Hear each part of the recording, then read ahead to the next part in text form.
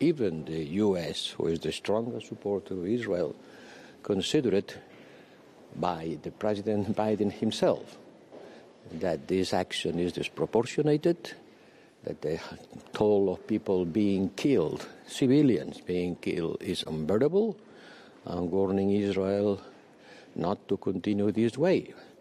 But my question is, apart from words, what else do you think it has to be done?